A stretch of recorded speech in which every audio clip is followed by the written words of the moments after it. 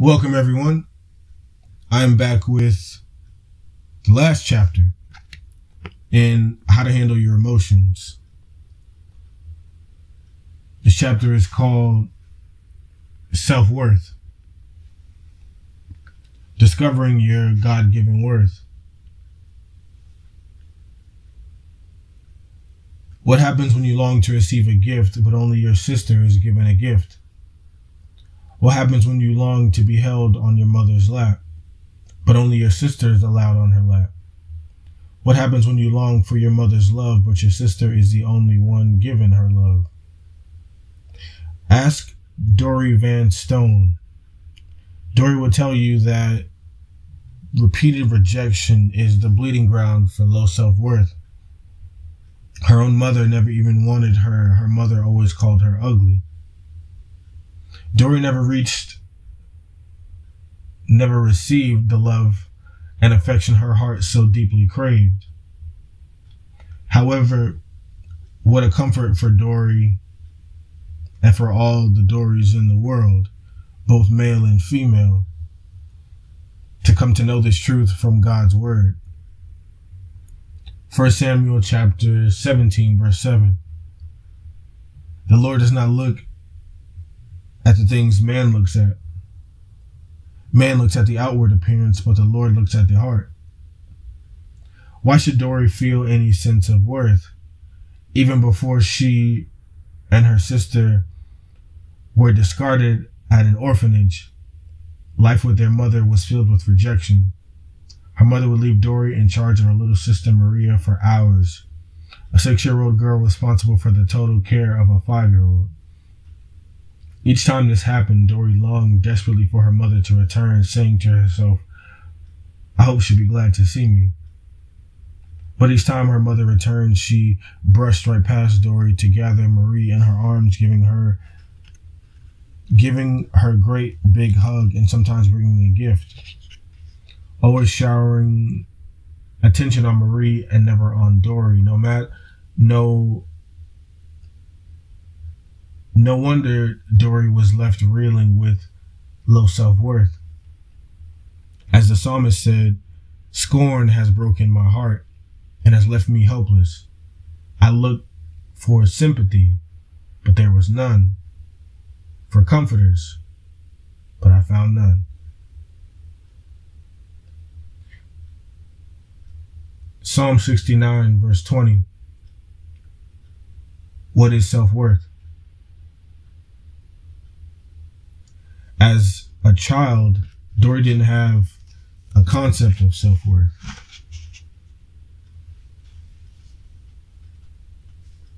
How could she? As a continually rejected child, how could she feel any sense of significance, of value, of worth? Even more basic than that, how do you determine the worth of something or someone? How do you know your own worth? Do you look to yourself or others in order to grasp your value? If you look anywhere other than to God, the God who created you with a purpose and a plan, your view of your value is in grave danger of being distorted.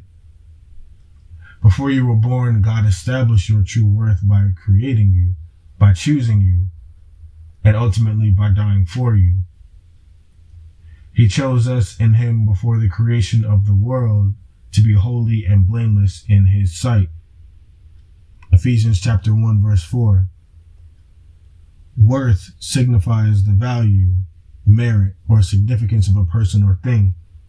Self-worth is the belief that your life has value and significance. Worth in the biblical Greek text, axios, which means of weight and worth. In biblical times, gold and other precious metals were placed on a balancing scale upon which their worth was determined by their weight, leading to expression, worth their weight in gold. Lamentations chapter 4, verse 2. How can anyone's worth be determined? Question. At an auction, the worth of an item is determined clearly and simply by one thing: the highest price paid. Each item goes to the highest bidder. You were bought from the auction block of sin over 2,000 years ago, when the Heavenly Father paid the highest price possible for you, the life of His Son. By that one act, your worth was forever established by God. Jesus Christ paid the ultimate price for you, willingly dying on the cross to pay the penalty for your sins. He loves you that much. Your true worth is based not on anything you have done or will do, but on what Jesus has already done. Without a doubt, He established your worth, but you were worth His life. You were worth dying for. John chapter 15, verse 13. Greater love has no one than this, that He lay down His life for His friends. What is self-esteem? In Dory's younger years, no one person valued her. No one found pleasure in her. And because no one esteemed her, she had no sense of self-esteem. She could easily see which of the other children around her were treated with value, and as a result felt valuable. Her sister was one of the highly favored ones. What makes you feel good about yourself? Do you consider your opinions worthy of consideration by others? Do you expect others to respect your boundaries, or do you hold yourself in such low esteem that you do not establish and maintain healthy boundaries? Boundaries that line up with God's purpose for your life. The Bible says in Romans chapter 12, verse 3, by the grace given me, I say to every one of you, do not think of yourselves more highly than you ought, but rather think of yourselves with sober judgment, in accordance with the measure of faith God has given you. To esteem means to set a high value on. To esteem in biblical Hebrew is nabat, which means to esteem, to look with favor or regard with pleasure. To have self-esteem is to respect or to have high regard for yourself. Proverbs 22 verse 1 says, a good name is more desirable than great riches. To be esteemed is better than silver or gold.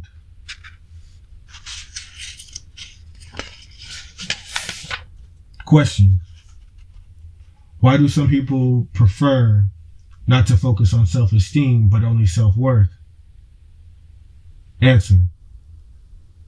The phrase self-esteem actually has two different meanings that are opposite to each other. The first kind of self-esteem is an objective regard of your value, which the Bible refers to as humility. This self-worth is rooted in recognition of your sin and your need for the Savior. It recognizes your need to live independently on Him and affirms the fact that Christ established your worth by dying for you. In Isaiah chapter 66, verse 2, this is the one I esteem, he who is humble and contrite in spirit and trembles at my word.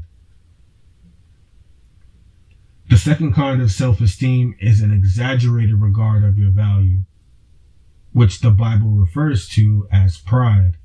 This self-esteem is rooted in the idea that you are good enough within yourself to meet your own needs, and therefore you do not need to live dependently on the Savior. Your worth is established by your inherent goodness and personal accomplishments.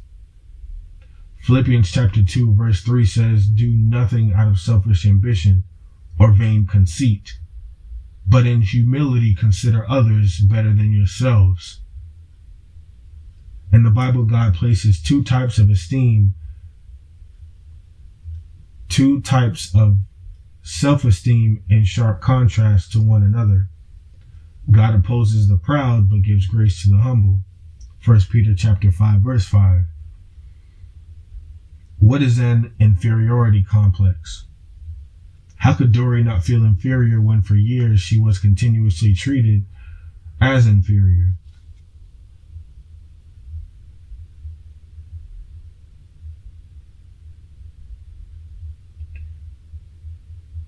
Emblazoned in her memory are scenes of her mother tucking her sister into bed, saying, "Marie is a pretty girl. She's not like you." Then after tenderly kissing Marie, her mother would carelessly walk past Dory. Repeated instances of rejection are the building blocks of an inferiority complex. Constant rejection can cause a person to feel he or she has little worth and lead that person to think such thoughts as these: because of all my enemies, I am the utter contempt of my neighbors. I am a dread to my friends. Those who see me on the street flee from me. I am forgotten by them as though I were dead. I have become like broken pottery. An inferiority complex is a painful, debilitating feeling of being less valuable than others. Inferior means less valued than others. A complex is a group of beliefs based on the past that has a powerful influence on present behavior. An inferiority complex is an acute sense of low self-worth, which can produce two different results: fearfully timid attitudes and actions that cause the person to easily cave in to others or feel rejected by others. I am nothing. I know I don't matter. Overly aggressive attitudes and actions expressed in an attempt to compensate for feeling rejected. Since people hate me, I'll give them something to hate. When Dory was placed in an orphanage, she became the bitter bully who punched and pinched the other children just to make them cry. Openly hostile, Dory used fear tactics to get her way. And get her way she did. This psalm describes what she was like. When my heart was grieved and my spirit embittered, I was senseless and ignorant. I was a brute beast before you. Psalm chapter 73, verses 21 through 22.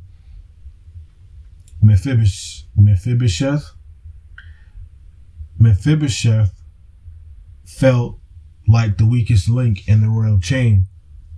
Crippled in both feet at a young age, he never felt able to live up to the accomplishments of his family. His grandfather, King Saul, was a fierce warrior. His father, Jonathan, was an accomplished soldier. But he was unable to stand on his own 2 feet, let alone to do battle. Following the deaths of both Saul and Jonathan, when David claimed the throne, Mephibosheth sank into financial and emotional quicksand. He lived in the land of Lodabar, which means the house of no bread.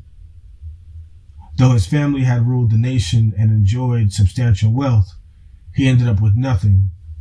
He went from the palace to poverty because he could not even afford his own lodging. He lived in another man's home. King David summoned him to appear before his throne. Mephibosheth was afraid, not only because his life offered no value to David, but also because the custom of the day was for kings to execute those who might pose a threat for the throne. He felt helpless and hopeless. He shuffled on his lame feet, crawling into the new king's house to answer David's summons. He threw himself on the ground before David and declared himself to be nothing more than a dead dog. David's response shocked the young cripple, who had known little kindness in his life. "Do not be afraid, for I will surely show you kindness for the sake of your father. I will restore to you all the land that belonged to your grandfather, and you will always eat at my table." Imagine his astonishment. David, the powerful warrior, king, demonstrated compassion to a cripple. But why? Why would he show kindness to a weak invalid who was, in his own words, a dead dog who could offer no service to the king, who was a reminder of his grandfather's murderous vengeance, all directed toward the newly crowned king? Because long before David had entered into a covenant relationship with his dear friend Jonathan, a covenant vow of loyalty that extended to the family of Jonathan. And as David promised, he ate at David's table like one of the king's sons. Picture David's sons and daughters gathering for an evening meal. The aristocratic, the selfish, the proud, handsome, the beautiful, the scholarly, the quiet, then shuffling along behind, taking his place among the king's sons and daughters. At the finest table in the land is this dead dog.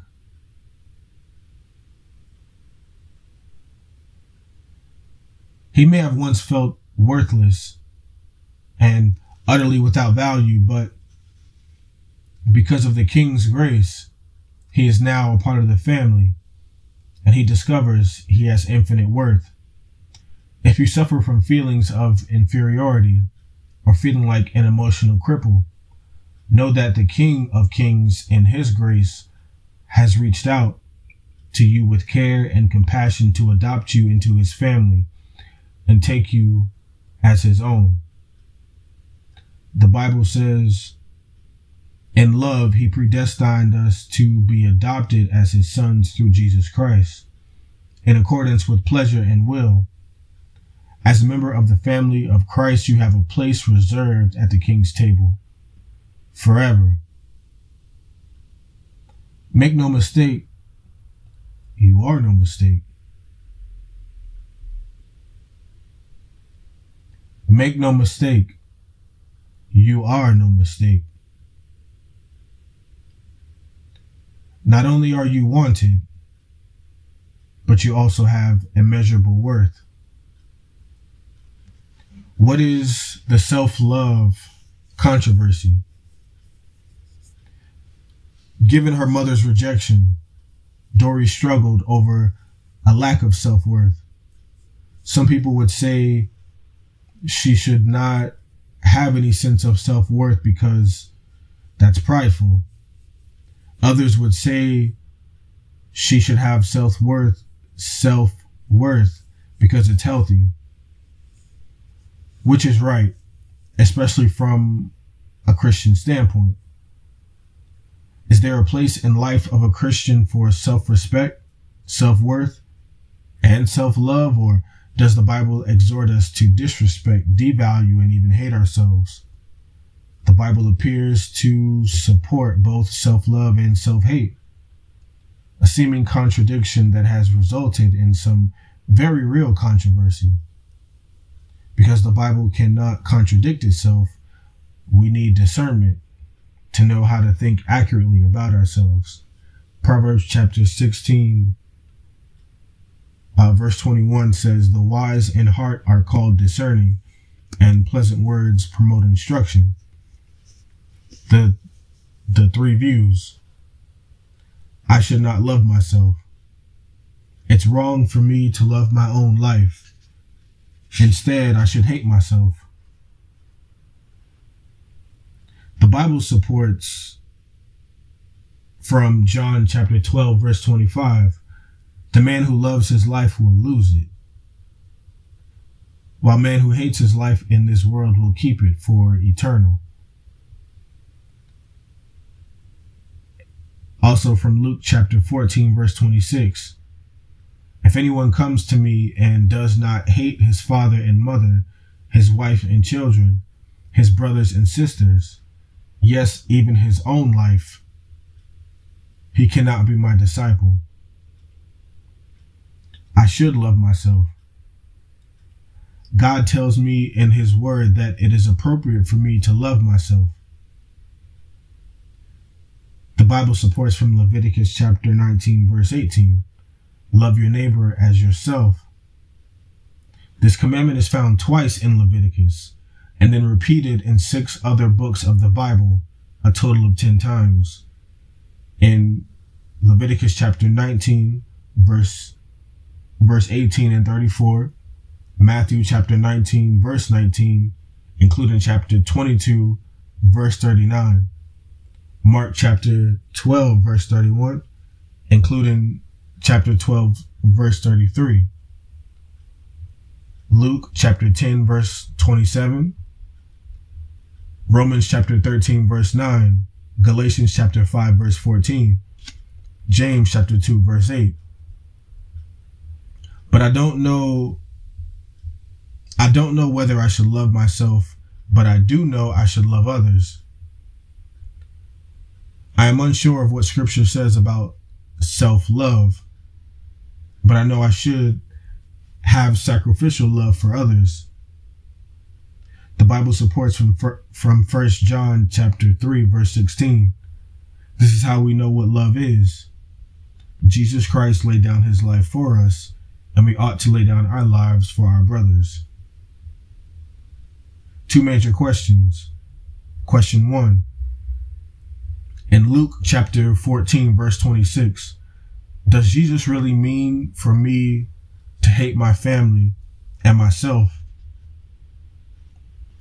To interpret any literary work correctly, a major element of interpretation must be considered: context. That is, we need to look at how hatred is used in context of the whole counsel of God's word. Moses wrote, "Do not hate your brother in your heart." The 10 Commandments state, honor your father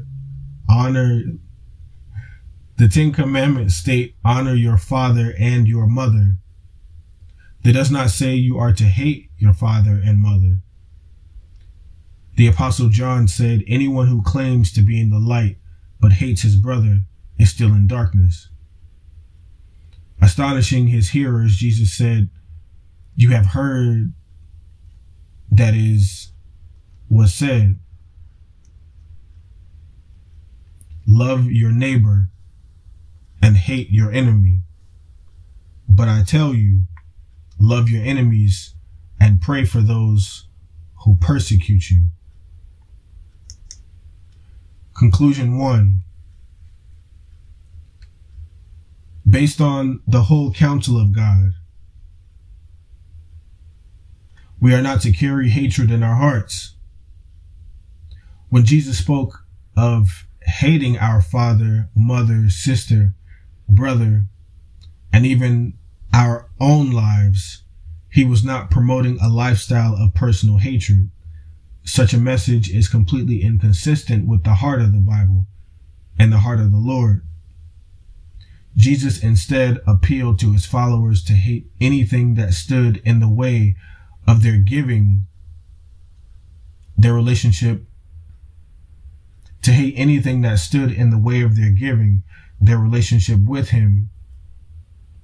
Jesus instead appealed to his followers to hate anything that stood in the way of their giving, their relationship with him absolute priority.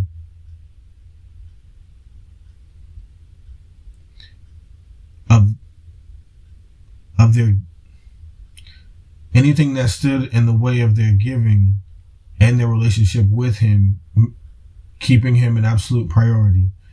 If we want to be true disciples, Jesus must be preeminent. He must occupy the place of highest priority in our lives.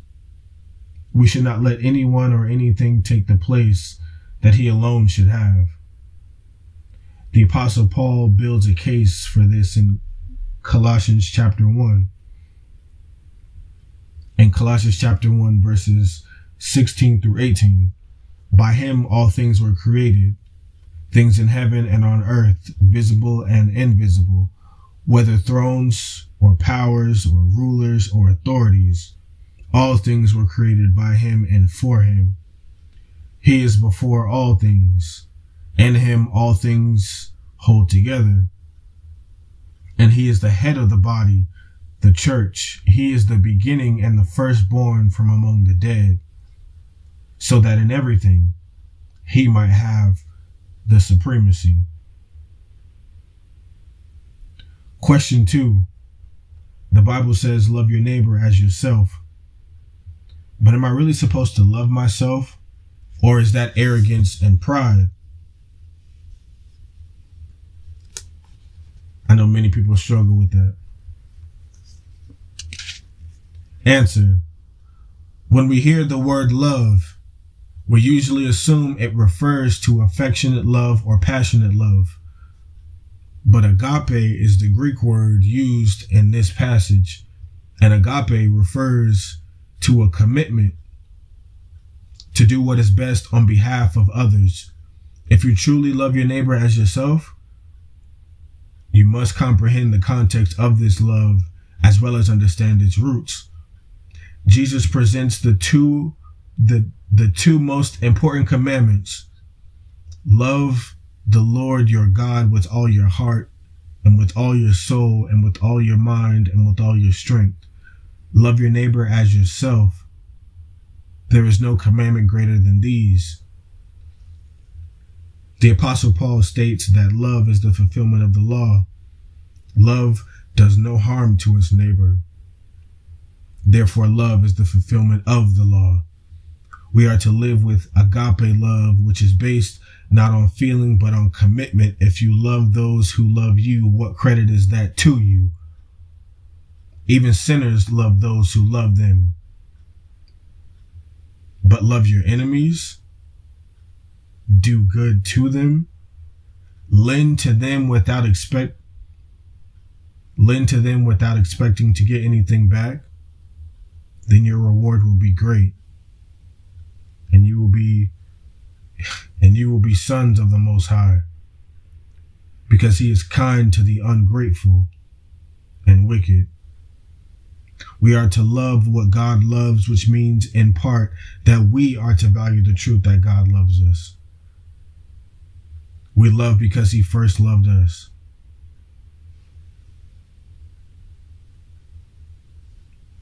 Conclusion 2. The Bible says God is love. The essence of God is agape, a love that always seeks the highest and best on behalf of others. If we are truly godly, then we will value what God values and love what he loves. We should love the fact that God has a purpose for us and that he values us and that he has given us worth. You have agape love for yourself when you do what God says is best for you, cooperating with his perfect plan for your life. And you have agape love for those around you when you seek God's very best for them. From Matthew chapter 22, verses 37 through 39. Love the Lord your God with all your heart and with all your soul and with all your mind. This is the first and greatest commandment. And the the second is like it. Love your neighbor as yourself.